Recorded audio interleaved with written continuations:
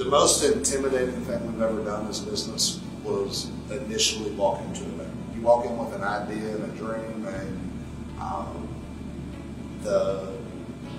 who you're banking with matters. You don't realize it until later in business, but forming relationships in the beginning there, in the course of your business, it pays off the biggest dividends. And I would say the team at Citibank, I never felt that when I walked in. There was never that intimidating factor.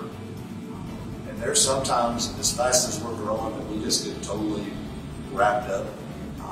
It's not unusual for somebody at Citibank to come bring documentation to us or come pick up a check. They understand that we're busy growing.